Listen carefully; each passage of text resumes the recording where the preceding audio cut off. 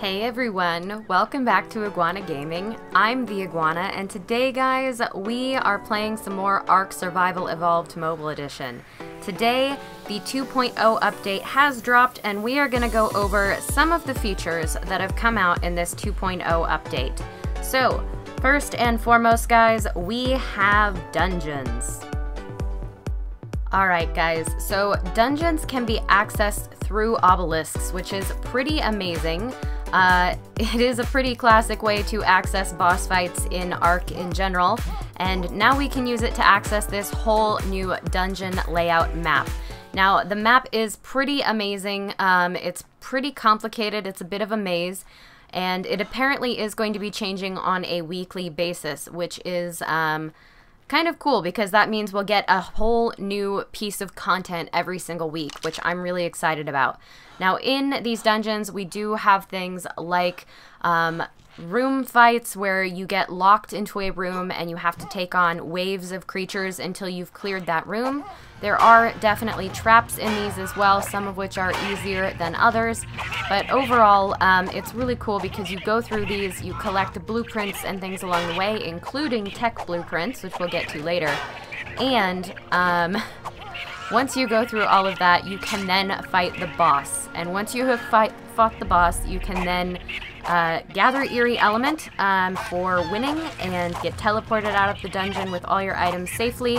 You can bring EERIE creatures out of there, and you also get a cool trophy for the boss, which is neat. It's like a dossier for the boss in trophy form, which looks really, really amazing. So, super excited about all of those things. The dungeons are obviously the biggest part of this whole update, but there is still a lot of other content to go over, guys. So let's go ahead and take a look at that real quick, starting off with tech. Okay guys, so one of the other things that has come in this update is tech. And so tech is a pretty big deal. This week you can get the tech rifle, the tech helmet, or the tech shield. This is what I have here, is the tech shield. Now, it does take quite a bit to craft, unfortunately. It takes about 16 EERIE element. One second here, I have one more EERIE element. And then it also takes a lot of other items as well that I have here in the fabricator. I guess I put them in the smithy. Yes, you craft these in the fabricator or the tech replicator. I'm gonna go ahead and transfer all of these items in. Go ahead and move this in, and I think we just need metal and crystal, which I have over here. I should be able to grab these real fast. Crystal and metal. I won't be able to grab all the metal at once, but we will get it. Okay. I am so excited about tech, guys. I can't even believe it. Now, tech is not going to be the same on mobile as it is on PC or console, so it's not going to act in the same way that it currently does on the wiki. That being said, I think it's still going to be really good and useful. I think they will have made adjustments for it, and that means that we get to discover what it can do for us on mobile, which I think is pretty great. So let's go ahead and turn this on, craft this guy up. Oh my gosh, it is the slowest craft I think I have ever seen. Alright, well this is gonna take a minute. I will bring you guys back in just a second here. Alright, and there we go, just about. That was intense. Okay, so now we finally have our tech shield. Armor 2, high durability, which is great. The problem being is that we now have nothing to run it, so that's going to be fun. So all we'll be able to do right now until I can get more element is just equip it and kind of see what it looks like. Alright, so this is the tech shield. I think it looks pretty cool. Obviously, tech is a very cool futuristic design. I actually really love the detail on it. I think they actually did a really good job bringing it to mobile, considering that mobile graphics can struggle somewhat with things like the tech items, but it's beautiful. Now, it does obviously need to be powered up as it currently has 0% charge, but we will do that in the future. We'll check it out.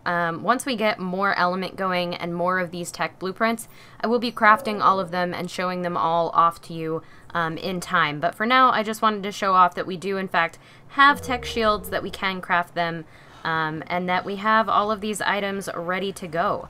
Yeah, so, all right. Moving on to the next item now.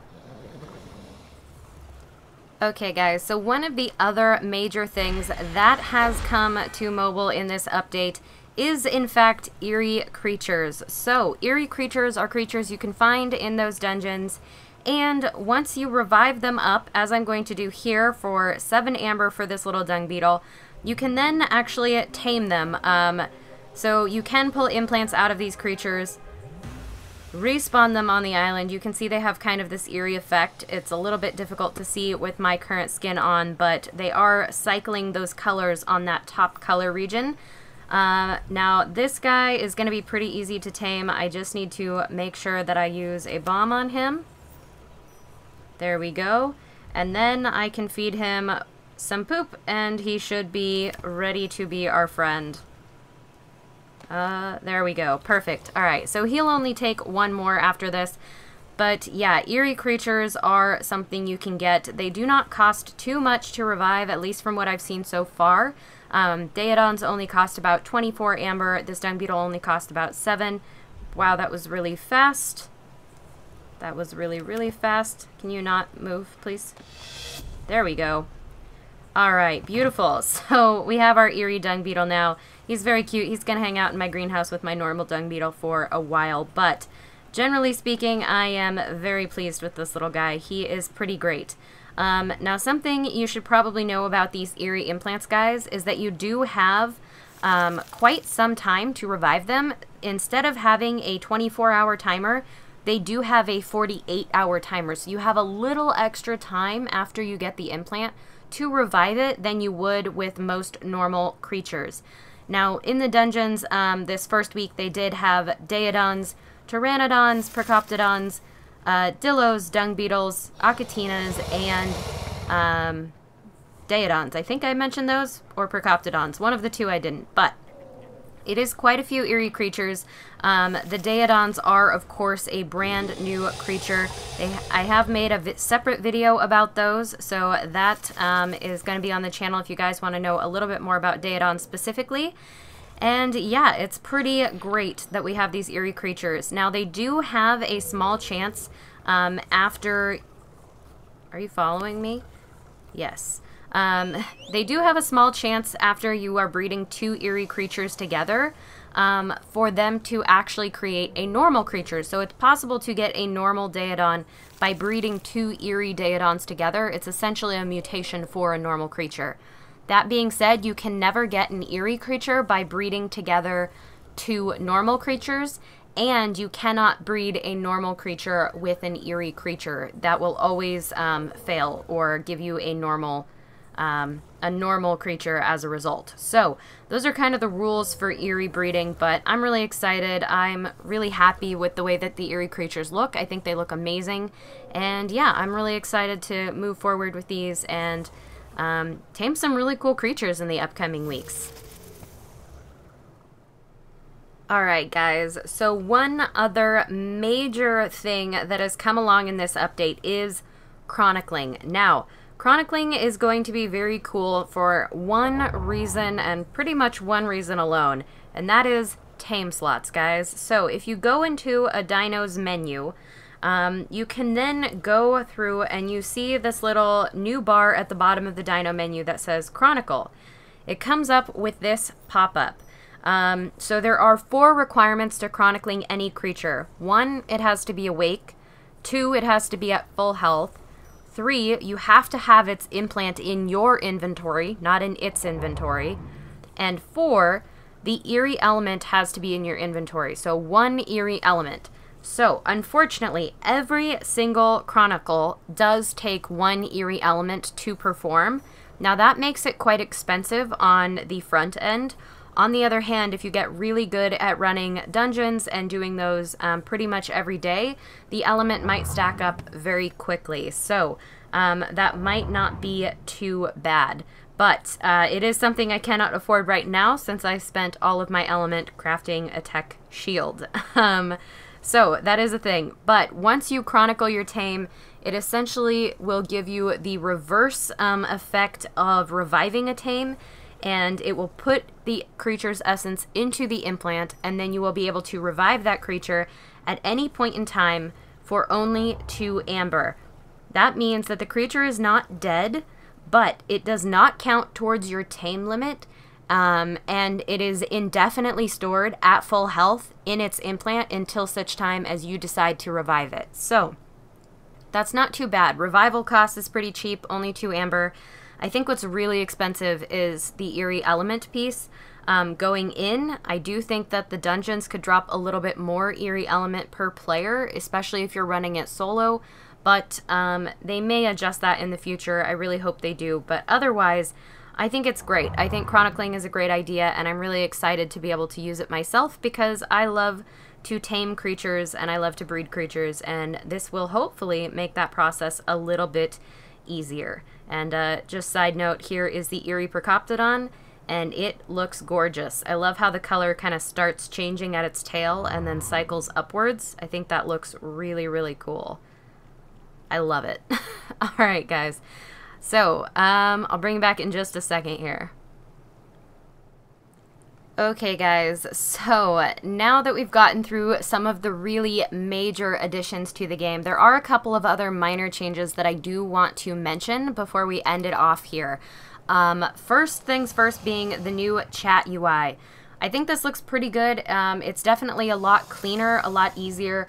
All of these little emojis are really easily accessible. The coordinates, the yes and the no are still there, and the type button is now much bigger. It's much less busy. I think this whole chat window looks really good now. You can make all these fun little faces. So, on top of that, one of my favorite things that you can do is the Rex now has had its camera angle fixed. So, we are now much further back on the Rex. You can still see very, very well, if not better, because of how much space there is now in front of you. And you can actually see the Rex walk. It's beautiful. This is the first time I have seen my Rex's butt while I was on it in a year on mobile, and it is amazing. I am so happy with this fixed camera angle on the Rex. I cannot even begin to say how excited I am that they put that into the game. It is absolutely, it is just amazing. It makes me super, super happy. All right. They also added some new language support for Turkish folks and added some volunteer translators to game credits for people who did all of that. And then they also optimized wooden spike walls and metal foundations to improve performance.